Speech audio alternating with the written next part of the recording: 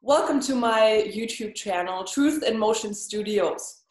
Today I have a very unique guest for you. Usually I have a pastor or a therapist with me, but today I have a historian with me, even a professor. Her name is Kristin Dumais, and she works at Calvin University in Michigan. Welcome, Kristin. Oh, thank you so much. It's great to be here. Great to have you. So I wanted to tell my viewers before I ask you the first question, why I have you on the spiritual abuse channel, where I talk about how to recognize it and recover from it. When I was recommended the book that is making its round through the entire country and also the entire world, as it turns out, Jesus and John Wayne, I was recommended this book by a Canadian friend who herself had her fair share of experience with abuse, severe abuse in the name of patriarchy instituted by God. And she said, you have to talk to this woman. And once I started reading, I realized, yes, I did. And it wasn't just shocking and revelatory and entertaining, but it was very therapeutic. And I want to explain why it was therapeutic by saying, you know, that part in therapy when you start to think about your abusers, what was going on in their lives, why were they acting the way they did? It's kind of like that. You create a context here that puts sense and a system to the madness that many of us have experienced. And that is therapeutic because it names things, it validates experiences, and it says, it's not just an accident what happened to you, it's part of the system. So you kind of have turned into the boogie woman of the evangelical world. And while on my general channel, generally on my channel, I don't speak so much about what I'm against. We're not really talking about what we're against, we're just talking about what is very observable, and it's personal because this is my background. Yeah. So, Kristin, where to begin? I have pages of notes. So, let's begin with, you are saying how white evangelicals corrupted a faith and fractured a nation. This corruption of the faith, that is quite the charge. Yes. What do you mean by that? Yeah. So, essentially this book is a study of white evangelical masculinity and how it's intertwined with militarism. And it started actually more than 15 years ago, the research that went into this book.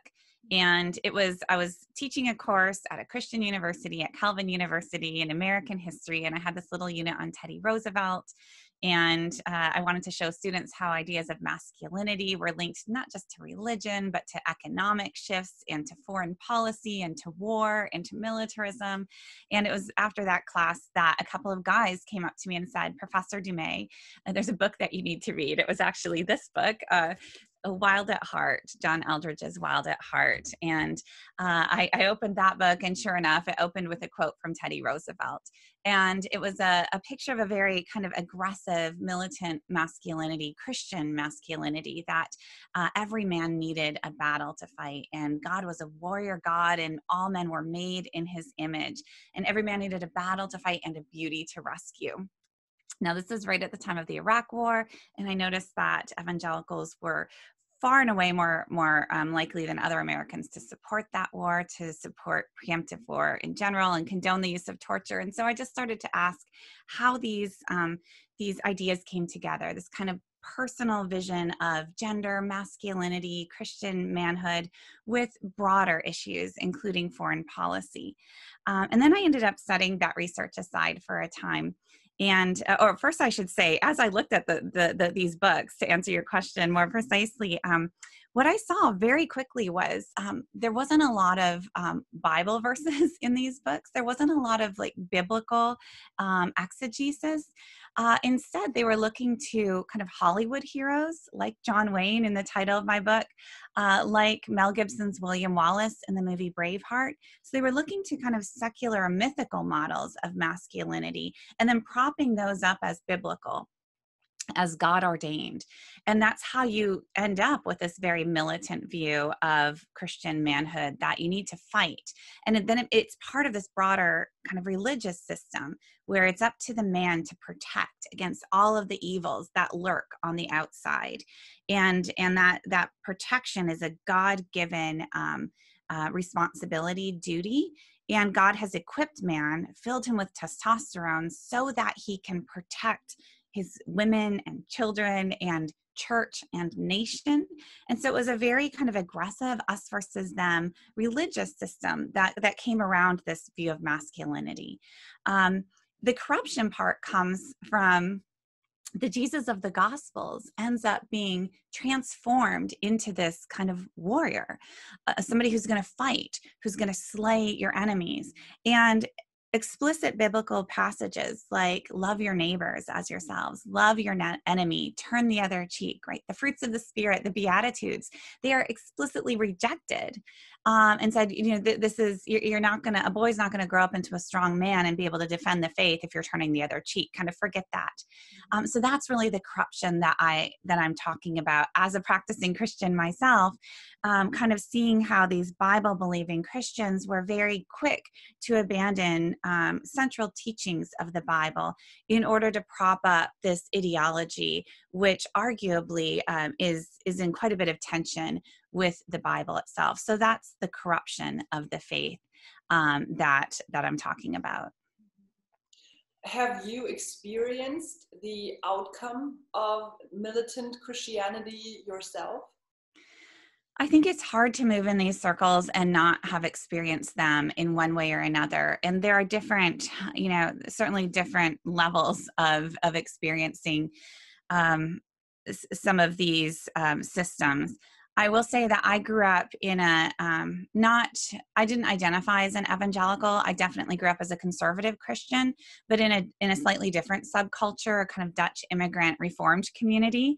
And so I was deeply influenced by some of these teachings through evangelical popular culture, right, through books like Wild at Heart, through Christian radio, Christian music. And that's actually a central theme of Jesus and John Wayne, just the importance of popular culture in dispersing these ideals. So I was kind of on the edges of this. But certainly, in Bible studies, in churches that I joined as a young adult, this kind of gender difference was very much at the heart of how faith was structured. So you had women's Bible studies and you had men's Bible studies, and you had women's roles and you had men's roles. And I never fit well in the women's bracket, in the women's category, right? I wasn't super into homemaking. I had a career, just the kind of stuff that went with the, being a Christian woman never really connected well. But I didn't come up against some of the harsher edges of this. Because one thing I'll say that connects very much, I think, with your audience is that this was, again, 15 years ago that I started paying attention to this topic. But then I ended up setting this research aside for a long time, for a couple of reasons. One, what I was finding as I was digging into this was incredibly disturbing teachings, misogynistic teachings, just really crass. And I wasn't sure, do I want to shine this bright light on what might be the dark underbelly of American Christianity? And connected to that, I just wasn't sure, is this mainstream or is this really fringe? And if it's fringe, how significant is this? So I did set it aside. But then in ensuing years, I still paid attention to many of the men at the center of this story that I was trying to figure out. And one after another of these men who were promoting this very militant ideal of Christian manhood became implicated in sexual abuse scandals or abuse of power situations, either directly or indirectly by covering up for their friends who were implicated directly. And so that's when I began to kind of understand the contours of this And that's why the book is both about kind of this militant masculinity, militarism, and Christian manhood in terms of politics, but also very much in terms of families, churches, organizations, and abuses of power within those situations. Oh my. And it is shocking to read of so much cover up. Yeah.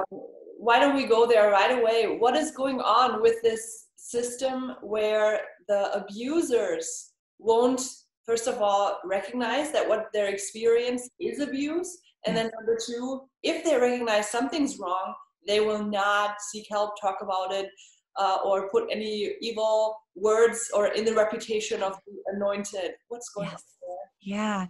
There's a lot going on there, and it goes way back. So I'm a historian, and I wanted to kind of figure out the, where did this whole ideology come from? Where did this whole kind of militant masculinity and also the flip side is what sort of femininity goes along with that? And so I went back, decades, generations, and became fascinated with sex manuals, evangelical sex manuals written in the 1960s and 1970s. And what I saw there was this idea, again, that men and women are very, very different. God created them very differently. And that applies especially to sexuality. And so, again, men are filled with testosterone. So they have this very aggressive sex drive. And that's just the way God made them. And that's linked to their aggression that can also be used, right, to defend and protect. But that's why it's up to women to protect morality. And they need to do so through their modesty as young women so they don't tempt these, aggressively sexual men. And as wives, it's also their responsibility then to meet their husbands' aggressive sexual needs or extensive sexual needs, however you see it. And so this has been taught to evangelical women for generations, that it is on you to not tempt a man who is not your husband, and it is on you to meet your husband's every sexual need within the bounds of heterosexual marriage so that he does not go astray.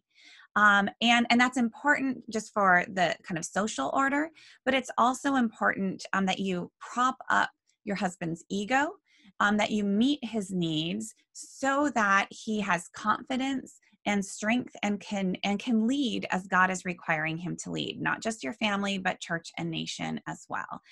And I was really surprised when I was reading these, sex manuals, and I was reading, advice books to women by women, just how important like the nation was, how important this militarism was, that they understood that intimate relationships within families in the bedroom were connected to these bigger issues as well.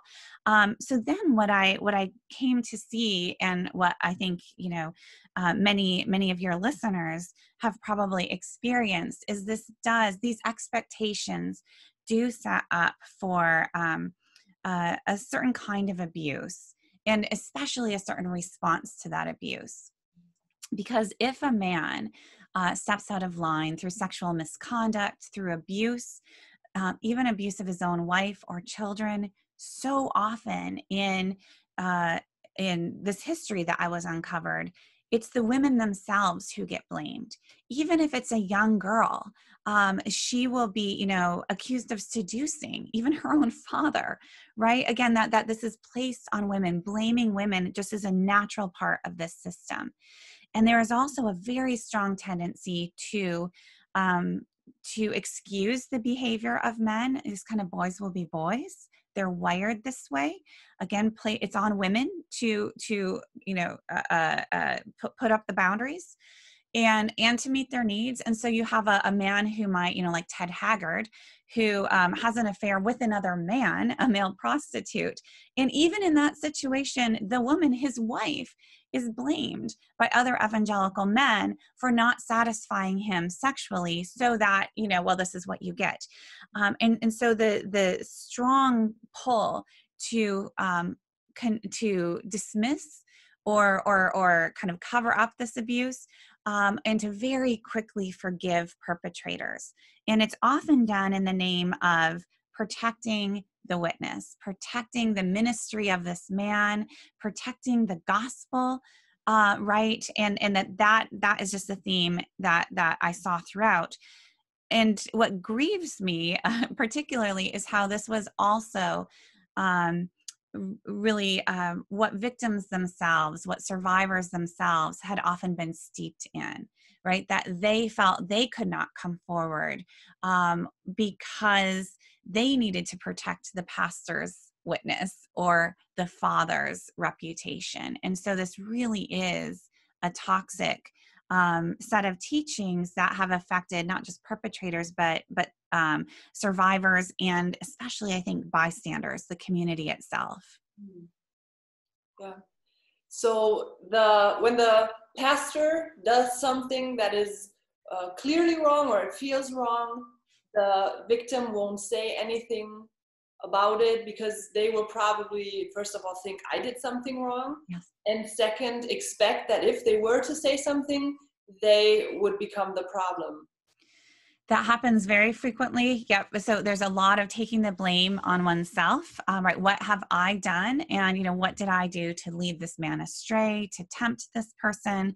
And again, the ideals of purity, this modesty that are required of women, who are not married to not tempt men, means that, and it's a perfect ideal, right? It's an impossible ideal.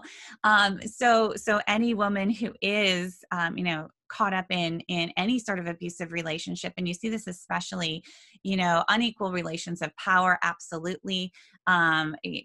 Also with minors in church and youth groups, things like this, the sense of guilt that the survivors carry, right? Because somehow they have this idea that their purity has been sullied, or that they have sullied their own purity, and not understanding and having the language or the framework to understand, what is abuse, what is grooming, how does this actually, what does this look like?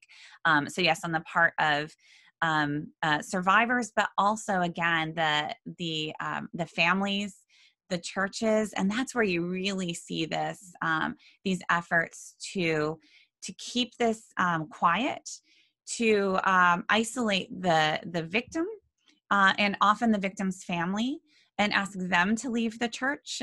You're disrupting that. That's such a frequent pattern, and circle the wagons, and again, protect the perpetrator, protect the pastor, and then use language to suggest that you're doing it to protect the gospel, that you're doing it to protect the church's witness. And so in the book itself, I have one quote that I was just so happy to be able to include, and it's from Rachel Hollander.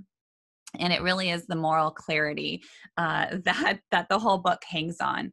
And that is, she said, and Rachel Hollander, of course, was the first witness in the Larry Nassar case to address the sexual abuse of gymnasts, Michigan State and elsewhere. And she also then addressed, as a conservative evangelical herself, that she addressed abuse within evangelical churches and had her own experience with that as well.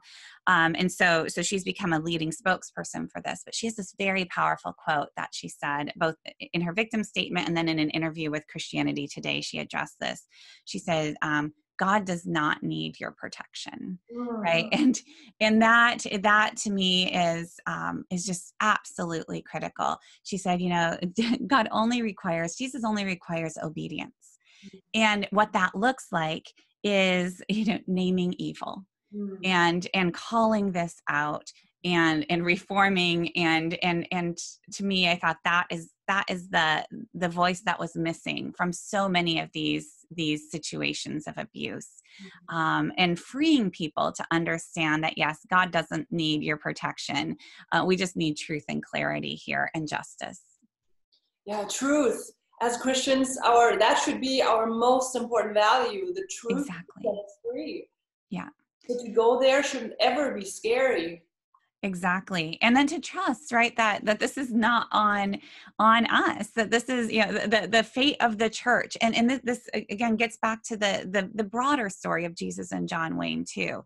This sense of urgency and almost, and yes, panic, to defend Christianity, to defend Christian America, to defend, that this is on us. And somehow if we don't fight hard enough, harshly enough, that, well, then what? That Christianity is going to come to an end, that God is going to cease to exist in this world, that actually isn't, it's never on us. And we are to follow, we are to be faithful, but it's really the Spirit that will sustain the church, right? And if we take it too much upon ourselves, really bad things can happen because it just isn't on us. And I think that applies locally, but it applies at higher levels as well. Nationally, I think we can suggest too. Yeah, internationally as well. Yes. The militant way that men are being viewed starts, of course, probably in childhood, and you have many stories of child beating, even in the name of God, beating whatever disobedience out of them so that they learn to behave early on. Yes. What I have seen in my cult was that the leader clearly came out against beating children, but he was all for being very direct, mocking, being completely done with any kind of what you would call, and my mother-in-law told me to not say this word anymore, but just for the sake of quoting your book, I will, and you're not coming up with the term yourself, you're quoting the pussification of men. Yes. Yes. My husband, for instance, before we got married, he had to come to Germany into my cult, submit to the leader in order to get to marry me. And one of the requirements was that he had to get baptized. So I was part of the ambush to convince him that he really needed to get baptized. I own my part in becoming the abuser as well. Mm-hmm. That's just what it is. I swallowed the Kool-Aid and I dished it out to other people. And so this whole thing led to my husband being baptized in a November night in a lake in Germany. And so it was, obviously it wasn't freezing because the lake would have been frozen. It felt like it was freezing. It was incredibly cold. He went along because he realized this is what he would have to do in order to get to marry me. He was very sick for days after, and actually then he went back to America and was just visiting. So that is one of the ways that this militant men perspective plays out, that men are held to that standard. Yes. You're not going to be a sissy here, right? We ask this of you, so you go ahead and do it. So what context do you want to add to that? Yeah, absolutely. So authority is key, right? Authority and power. And that's another motif that just runs through the book. And the idea that, right, this authority has to be, it structures all of society. So it's from, leader, national leader down, and then church leader also. These are all patriarchal authority structures, to be very clear. And then the father over wife and children. And this is how that authority works. And obedience or submission to the proper authority above you is absolutely critical. And that must be enforced. It must be trained in children from a very early age. And you're right, many leaders advocate corporal punishment. People like James Dobson, Bill Gothard, right? And then there will be others who say, no, not necessarily, or be careful with that. But you really have to kind of break the will of the child so that they learn to submit. But again, this isn't just children to fathers, children to parents. It's then church members to pastor, and to your proper God-appointed leaders. And so what I was not prepared for when I started to just explore Christian masculinity, evangelical masculinity, was just how authoritarian the entire structure was, and how much these dynamics within the family, within the home, reinforce broader authoritarian tendencies. I was not prepared for what I found in that vein. And then I will also say that, yes, it's so on the one hand, children are trained to submit absolutely to authority, but male children, boys, are also trained to be taking their place as future patriarchs, as future leaders in this authoritarian structure. And for that purpose, there's a lot of advice for how to raise children and for how to raise boys. And there's a lot of fear that, since the 1960s, boys are not being properly raised anymore because of feminism, because of liberalism, fill in the blank, especially feminism, this emasculation or pussification of American men starts with boys. And so they give a lot of advice for how to build strong boys, have them play with other boys, not girls, because you don't want them to become, quote, homosexuals. Have them play with boys' toys, meaning balls and guns, toy guns. And then give them a BB gun as soon as they can handle it, and then give them an actual rifle and train them how to fight. Don't back down from a fight. Train them in, fist fighting, and especially to protect the honor of women, right? And so these are lessons that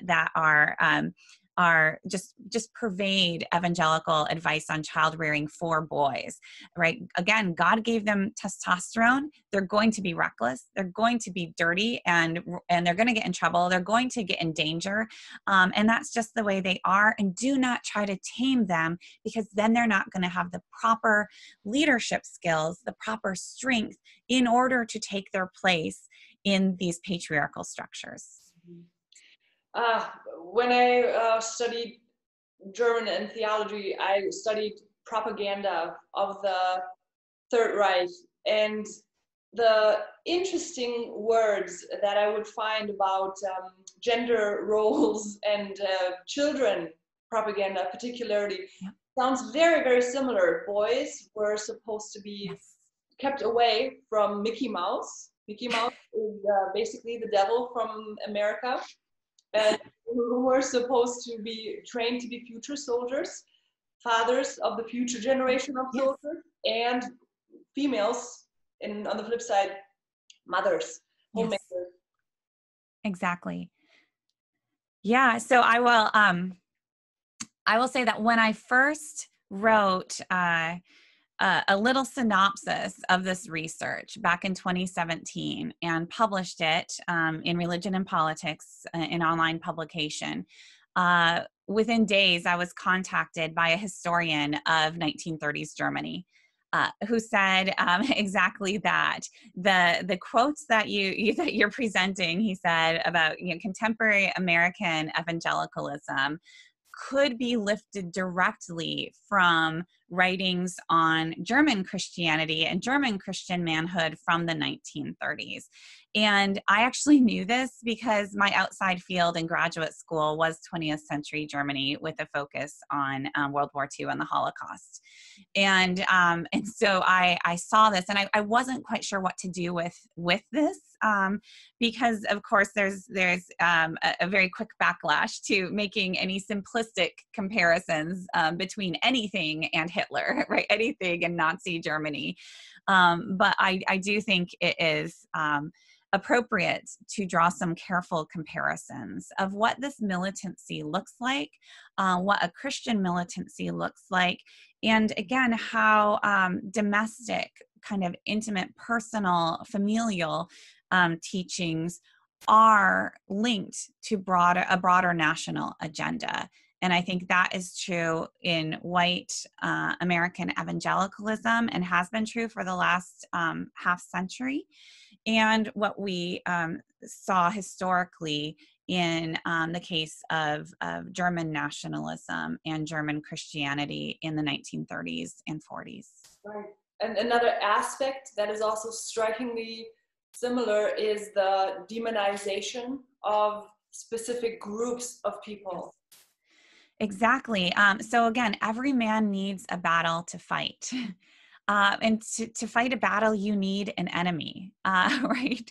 And so that was something another thing I didn't expect when I started this research. When I started this research, I was working with the understanding that evangelicals embraced militancy out of their fear, because they were afraid. Now, what they were afraid of, I came to see changes over time. So they were afraid of communism in the Cold War era.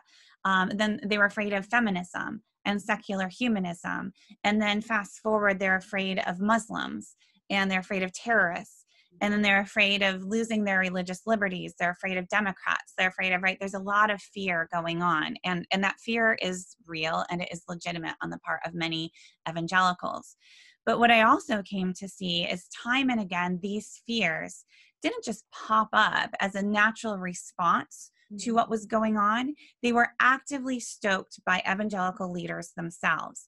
And I saw this first, it became clear on the local level, right? In their own churches, Jerry Falwell Sr., Mark Driscoll would actively stoke fear of the outsider being anyone who wasn't inside that church community, inside that fold. And you had to be very fearful of false theology, of false teachings, and of aggression aimed at you, because you hold the truth and you only hold this truth. And so you can hear from members, they felt that fear. They didn't dare go visit the church down the road, the Christian church right down the road, because they might be tainted or attacked. And then I came to see that it was that by stoking that fear, these evangelical leaders like Falwell, like Driscoll, were consolidating their own power, because within this militant framework, they then quickly promised their protection, right? First, you stoke fear, and then you say, but come to me, I will protect you. I will keep you safe. And so I started to rethink this relationship between fear and militarism, that militarism wasn't the result always of these fears, but that fears were actively stoked by militant leaders in order to further consolidate their own power. And once I saw that and that clicked, I began to make a lot more sense of, honestly, evangelical political history and the history of the evangelical movement for the last 75 years or so. Speak to me about the Antichrist and the stoking of fears.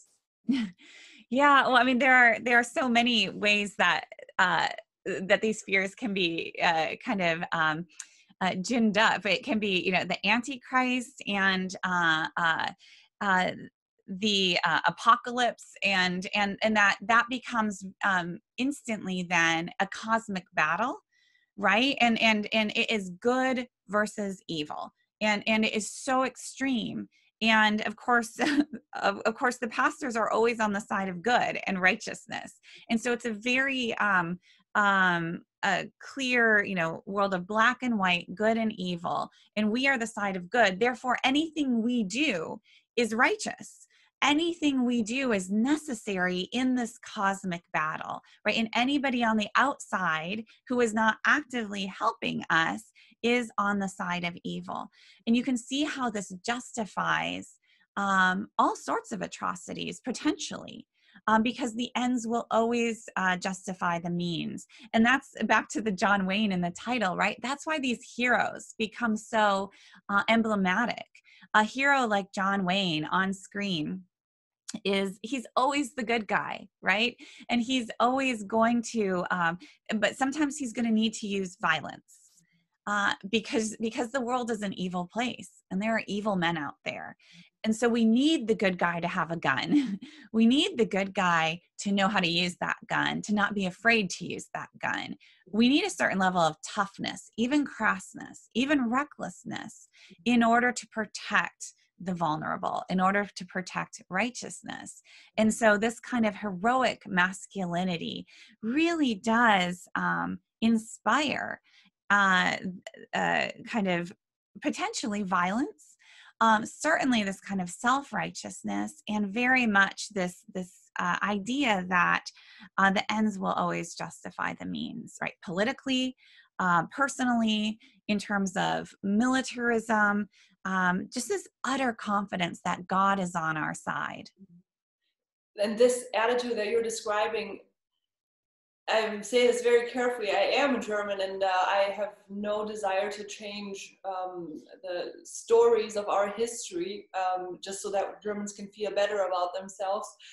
So I will go there, and I will say that those were the attitudes of the people that were in power in Germany, that had the ability. And a certain picture comes to mind as I was looking through a history book that had a lot of pictures in it.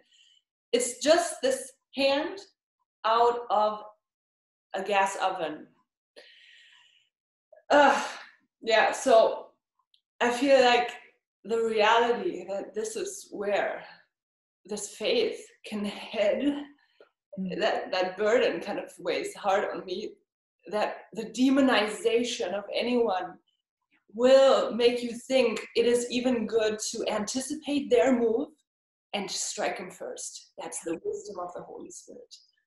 It is this preemptive war, right? That it very quickly switches language of defense, of protection, of very, very quickly morphs into, you're right, taking the first strike, acting, preemptively, because we've already decided and are utterly sure that they are out to get us, right? And you're right, it can, being very careful, this kind of rhetoric, both the demonization of the other and the idea of being under siege, right? This idea that of being increasingly desperate for our own survival, and not just physical survival, but this is always linked to, again, the survival of the church, the survival of Christianity, the survival of all that is good in the world. Really, it very quickly,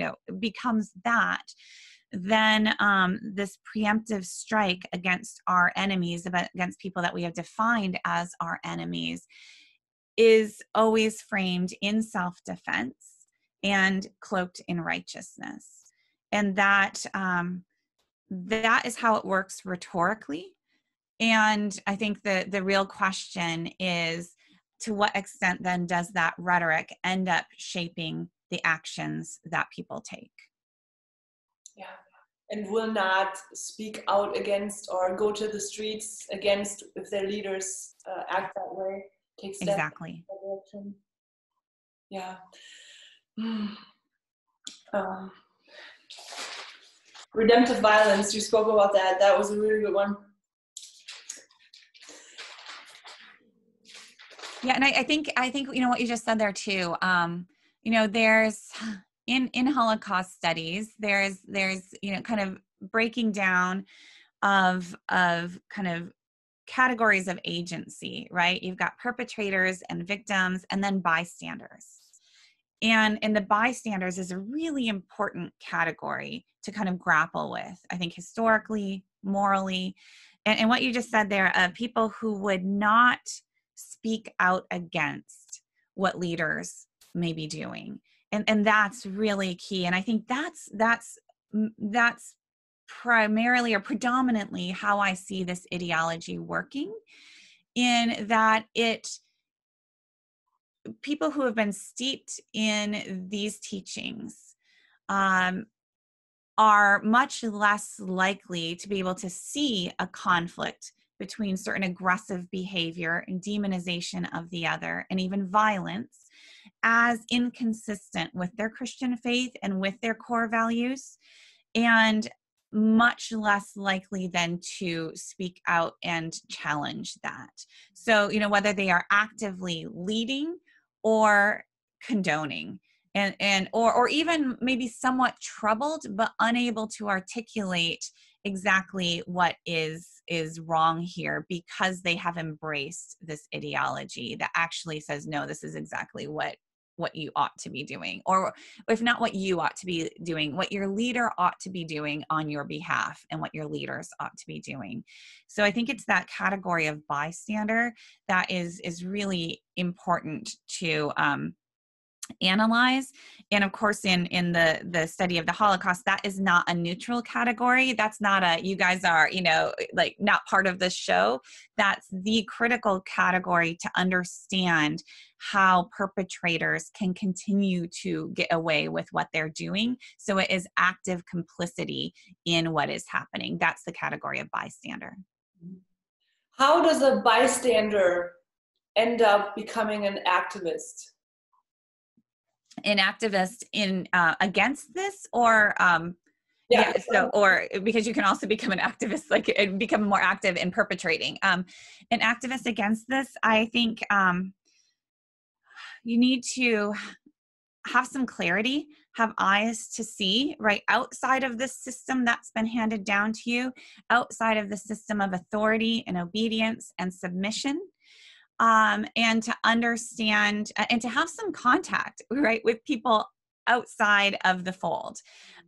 Because as soon as you do, and I've heard so many stories, and I talk about that some in the conclusion of my book, as soon as you actually do interact with the other, with those that you demonize, maybe the church down the street, maybe, an egalitarian couple who does not, a Christian couple that does not adhere to complementary and patriarchal teachings, but boy, do they seem to exude the love of Jesus in their life and in their marriage.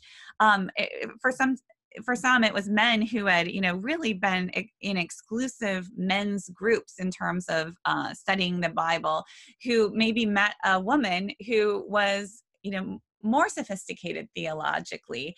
And when you meet the other, right, whatever that looks like, and you realize they're not just their full humanity, but how they are contradicting the teachings that have been handed down to you, that you can actually find vibrant Christian faith outside of your local church community, outside of your particular religious tradition.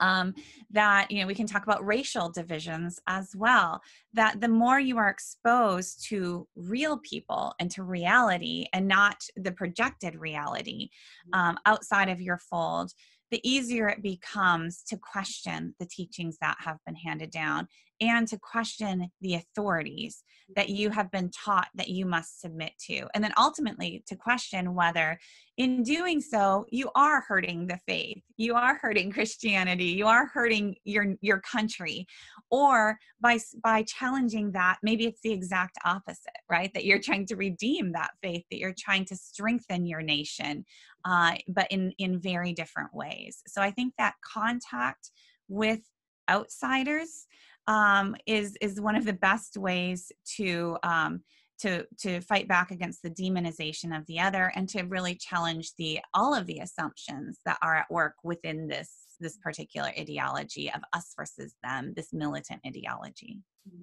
Yeah, where that was, by the way, very sound advice that also comes to play when you realize you are leaving a cult. That's one of the major things to reconnect with real people. And so exactly the same thing is, well, maybe it is the same thing because we're talking about the same thing. You've left your, your culture. The smaller it is, I guess you call it a cult. The more obvious it hits all the markers, it's easier to call it a cult. But you meet real people once the fear has evaporated a little bit, and you realize, wow, if that wasn't true, what else isn't true? Yes, exactly. Where do you see the US going now? It's a really hard question. That's the second part of the subtitle, right? Fracturing of a nation. Because white evangelicals have played an outsized role in shaping the political landscape for the last half century, and in being, a critical group in the rise of the religious right, in the new kind of partisanship that we have, in fueling this loyalty to the Republican Party. And so you do have some of these tendencies, again, kind of authoritarian power structures, submitting to those that you believe are God-appointed authorities, and not submitting to those that you do not believe are God-appointed authorities. And again, you determine which are which. And especially, I think this us versus them worldview that is at the core of this militancy. Again, you always need enemies to fight. And those enemies in this tradition, and this is what I chart throughout the book, these enemies are always both domestic and foreign, right? So you have actual wars to fight on the, in terms of foreign policy. And so you need strong military, you need to defend the nation, and you need to, make sure that you're doing that. But you also have domestic enemies. Again, liberals, feminists, Democrats, LGBTQ community, right? You've got people that are, this demonization happens internally as well.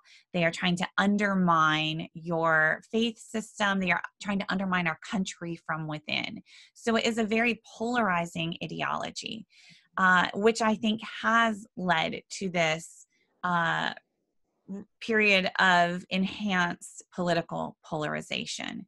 It's not this idea that, we're all in this together. We may disagree on how to get there, but we're all in this together. It's absolutely not, right? It's good and evil. And what has been lost in this corruption of the faith, as I mentioned before, is a powerful sense of the common good, of, again, loving your neighbors as yourself, loving your enemies even, and working together for shalom, for human flourishing. Right, those teachings of that I believe are right at the core of Christianity really have been sidelined. And I think in that, we then are in this particularly fractured political moment because we have lost really any sense of a common good, of a good for all of those, even those outside of your particular fold.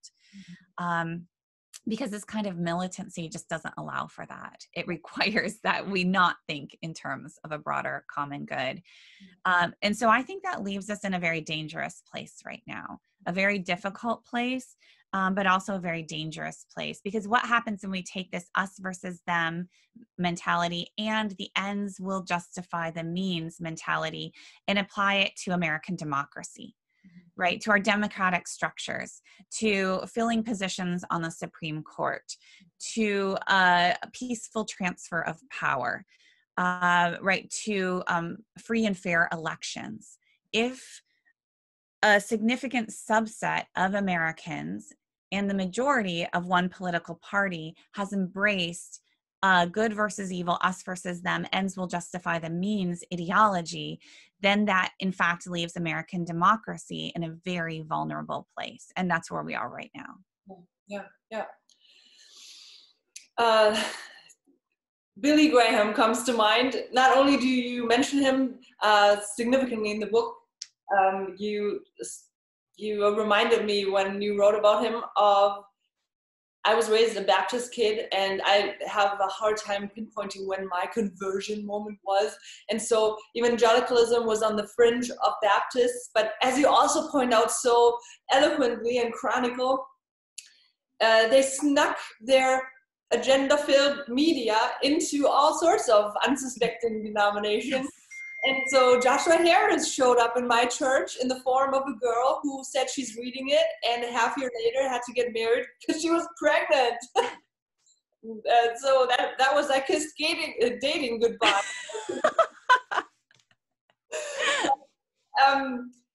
Where I was going is, no, I don't want to say anything bad about Billy Graham, and I hope I'm not. The thing that I was reminded of was the crusade that was in Germany, where Billy Graham was in Essen, which is a town very close to where I'm from. And my mom dragged us faithfully to every night of Pro Christ. And so I was able on YouTube to discover the sermon, the first one, where I stood up and as a 9-year-old and went and confessed, and maybe that was my conversion moment, I don't know. But the sermon was hard to listen to. And I find it difficult to think that people were sitting there and thinking, this is awesome, I want more of that. This was 93. The one very clear good thing that I can say about him is that he made it very clear that we have to pray for peace, and that racial inequality is bad, that Christians should care about that. Everything else was fear-mongering. So much fear of the world. And he also, the narrative was basically, even suicides, even depression is because not enough Christians or something. It was a weird connection to hell and your responsibility. And so you don't want to go to hell, but the world is also hell. And if you accept Christ, then I don't know. It was very dark and very simplistic, and I turned it off. I did not make it through. It was too upsetting. But that's the sermon that I went up to and confessed. I want Jesus in my heart. I don't want to go to hell. Wow. Okay. So first of all, you said in 93, so I was living in Germany in 1993, which is really an interesting point of connection. But I do want to talk about Billy Graham just a little bit. And Graham is a complicated figure. And I've heard from many people who've read this book, I had no idea how political Billy Graham was in his earlier days, because after Watergate, after he had been implicated in supporting Nixon, and then, Nixon's Watergate scandal, Billy Graham stepped back from explicitly partisan politics, right? And so then, as he aged, he got this kind of grandfatherly role, and his brand is so important in evangelicalism. His brand has just been evangelism, right? Soul-saving evangelism, revivalism. That's Billy Graham. But that's not exactly true to history. And we need to complicate that. And I would suggest that certainly the politicized trajectory that he set is what has persisted far more than his stepping back and warning fellow evangelicals from being too partisan. And certainly his son has not followed his advice in that respect. But I would also say exactly what you pointed out with regard to this soul-saving revivalism, right? That the very teachings, the very gospel Christianity that he was presenting is caught up, is just permeated with this us versus them, good versus evil militancy, or at least seeds of militancy that find expression politically. And so a lot of people who had been writing about white evangelicalism and evangelicals in politics before I came along and pushed back, have been wanting to say there is this pure, good, spiritual evangelicalism that is somehow pristine and exists on its own apart from this politics. And sure, you have some evangelicals who take it in this political direction, but you have others that take this pristine, right, faith and bring it in a progressive tradition, direction.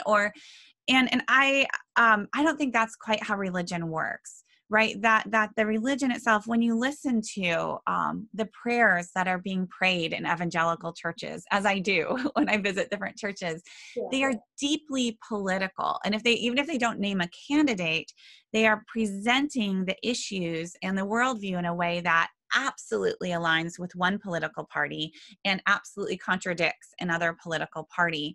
And so I think that we just need to be more curious about the mix of religion and politics, so that maybe we can't even separate them in some ways, and much more critical about the substance of our religious faith, and who is forming those, who is shaping that, which sources of popular culture are really forming our spiritual commitments, and to what ends. And that's really part of the process that I wanted to explore in this book. Just be a lot more curious about the values that we are being shaped by, and the values that we are coming to hold through what seems to be just, evangelism, soul-saving revivalism, gospel Christianity. It's a lot more complicated than that, and we should be a lot more curious about that. And be honest about the flip side. So what if they don't want to live like us? What if they don't want to say the words the way we say them? Yes. I have a few different ideas. But what you just said is actually the very first thing that I wrote down when I started reading. What state of mind were you in when you embraced certain toxic views? What fears did it meet inside of you? Yeah. And that's a question for cult survivors, for survivors of spiritual abuse to frequently ask yourself, am I falling again into a state of fear and I need a savior? I need some kind of a earthly solution to take care of it. Yeah. Yeah. Now, would you say I'm a hypocrite because I'm clearly afraid that history could repeat itself in similar packaging? Well, I mean, there's fear, and there's legitimate fear, and there's fears that's being stoked, and of course, it's in the eye of the beholder. Right now, I think a lot of politically, allegations of fear are being leveled on both sides and of stoking up fears. And so I think that there are some situations that should make people fearful and others not so much. I think that one of the things that has been important to me to sort out precisely this question, what am I afraid of and what am I not afraid of? And that really is linking this idea of Christianity and of the fate of truth, the fate of the church, the fate of God even, you'll hear that language, to kind of what's happening around us politically, culturally, and so on. That, kind of what we were talking about before, that if we believe in an all-powerful God, if we believe in the workings of the Spirit, then we can not have to take it upon ourselves to worry about the future of the church or the future of truth, right? That's not on us. And so if we just take that away and then think about, okay, what are we worried about right now? Maybe for me as a U.S. historian, I'm worried about the strength of our democratic institutions. That's what I'm actually really worried about in this moment. And I do not believe that the truth of Christianity or the fate of God rests on that at all, right? And so it takes it away from this cosmic battle to a very important historical moment that we find ourselves in, and political moment. And so I'm going to work on that, but I'm not working as, I've got God's truth on my side and I will do anything possible because God's truth will justify anything, right? That's not what we're talking about. So I think it's important to separate this kind of cosmic battle from the things that we think need to be done. And so on, perhaps, in the world of white evangelicals, maybe deeply concerned about their own religious liberties, right? As they were certainly under the Obama administration, particularly because they felt that they were losing a grasp on cultural values, particularly around issues like gay marriage. Also, there's a demographic change that's been happening. And so feeling like they were no longer going to be in the majority to be able to kind of enforce their values more broadly. And so this idea of religious liberty became all the more important. At least let us practice as we see fit, okay? Which, I'll bracket that. I won't get into all of the ways in which does that privilege Christianity or not, but let's say, that's a legitimate concern for this group. Then do you, work politically to shore up religious liberty, or do you also link that to, and therefore the Church of God is under siege, right? And that Christianity itself is under threat. And you can see the difference that whichever way you frame it will probably shape how you go about responding to this. And, whether you think, even if we lose our right to deny, baking a cake, for example, to an LGBT or to a gay couple, is our faith dead, right? Is Christianity going to die, or not? And again, this is going to change the urgency with which you address these, but also the means you will use to address this perceived threat. What kind of a threat are we actually talking about? And can the witness of the church not only survive, but maybe even thrive when it is constrained in some ways, as historically, right, historians of Christianity will say it absolutely has often, the witness of the church has often thrived most in times of actual persecution. And so it really is, what kind of mindset are we taking? And then what are we willing to condone? What are we willing to perpetrate ourselves in the name of achieving our goals, the ends justifying the means?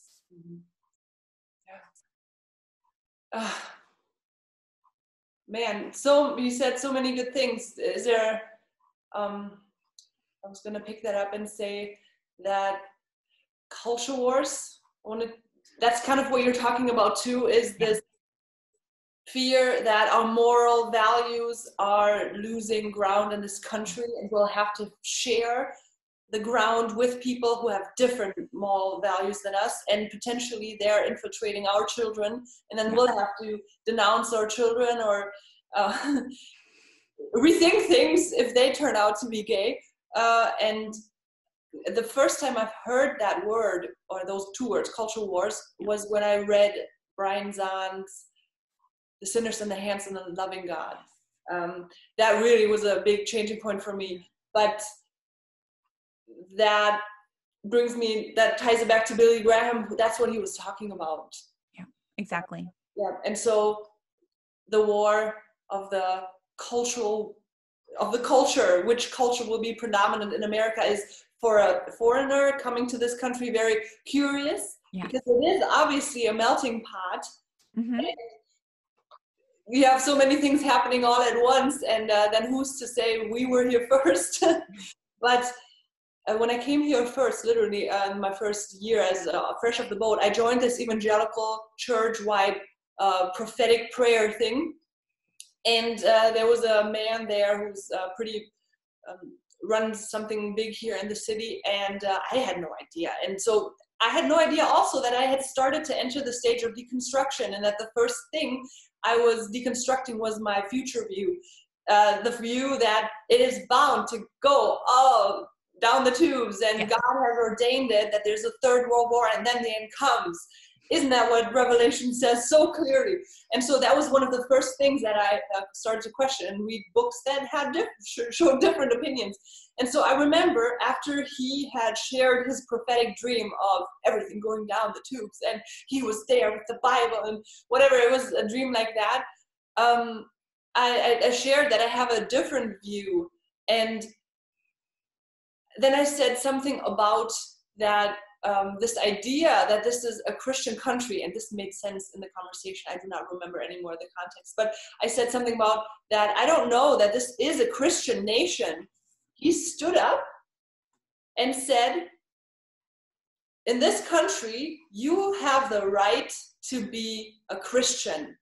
That's what the founding fathers were establishing in the Constitution. And then he said, as he left, he knows people that would not stay in the room with someone like me. And he left.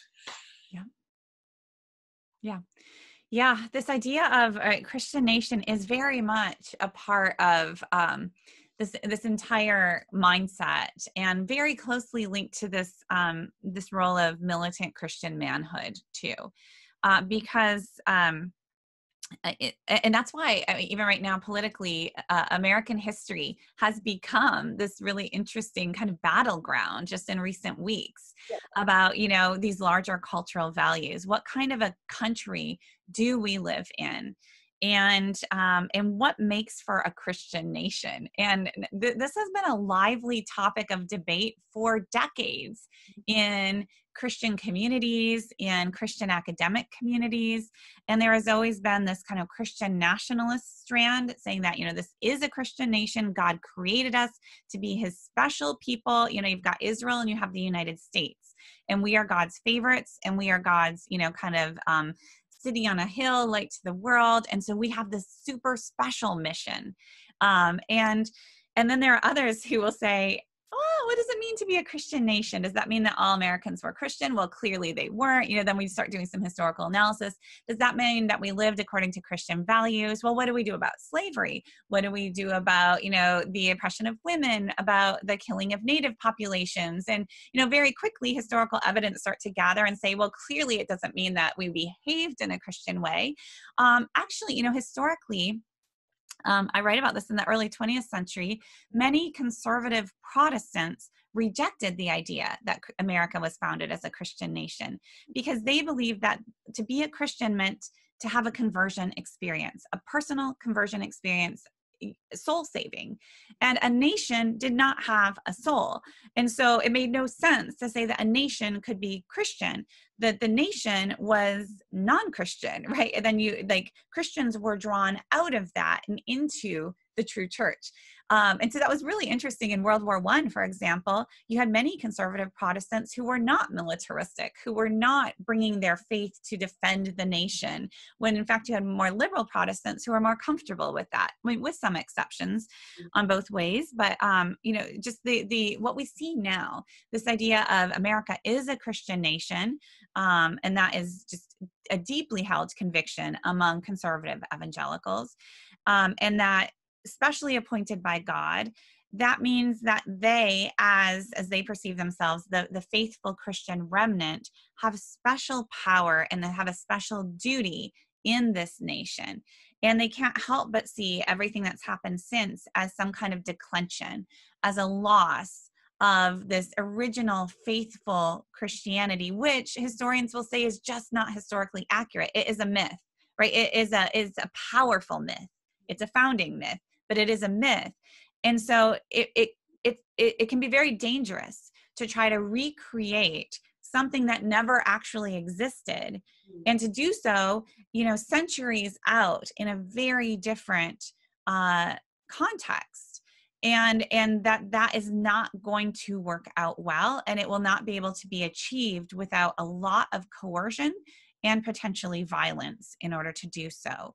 And so I think that's definitely what we're seeing, but and that's where this kind of militant masculinity comes in, because you're going to need to fight to reimpose this mythical state.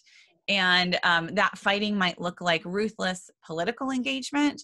It might look like a more physical threat at some point as well. It's not clear what that will look like, and it will look different for different people. But this idea that we have to fight to restore something that we've lost is rooted to this mythical conception of Christian America. Which then, of course, explains the logic why someone can say, I could go and shoot someone on 5th Street and I wouldn't lose one follower. That would sound like that's the kind of ruthlessness that will take care of our agenda.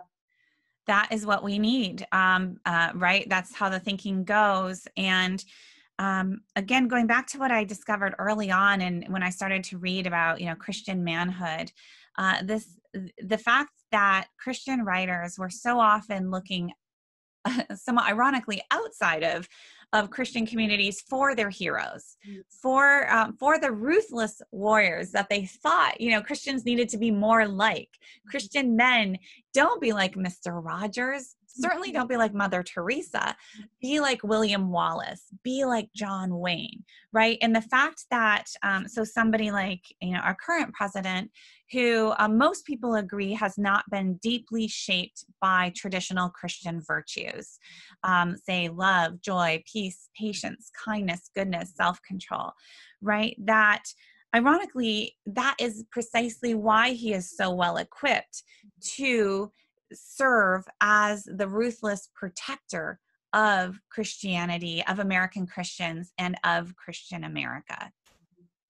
Then, to come to a close, though, what I discover is that I have so much more that I would like to talk to you about, but would honor your time and the fact that you clearly don't believe that we solve our problems with violence of any kind, but with truth and with proper knowledge.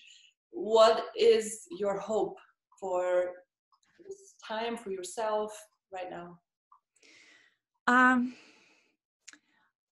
I have, when I finished this book, I didn't have a lot of hope, honestly, because as a historian, I could see how deeply entrenched and attractive these ideas have been for generations now.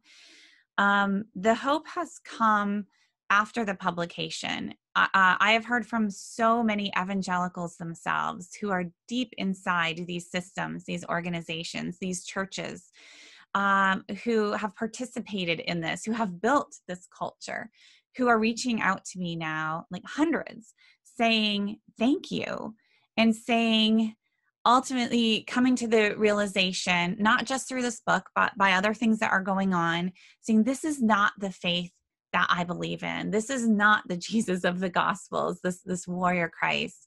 And thank you for helping me to see.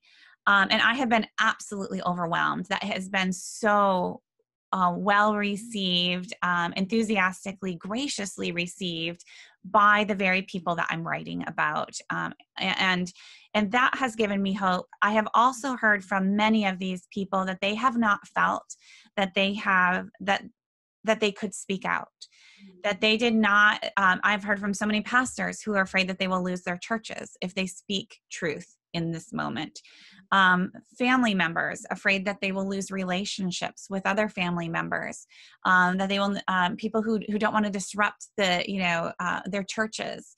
And so there's at the same time as people are kind of seeing this truth, they are also afraid to speak this truth. And so I think in this moment, I have a lot of hope because of what I am hearing from people.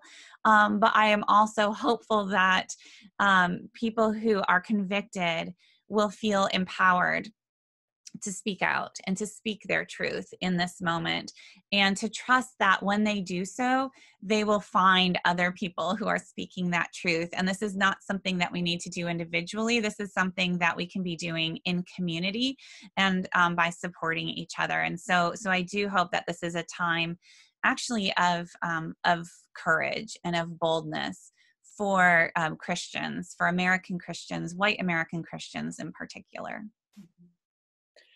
Okay, thank you so much. As you say in your conclusion, just because the way things are right now, and we know why they are the way things are, doesn't mean they have to stay that way. Yeah.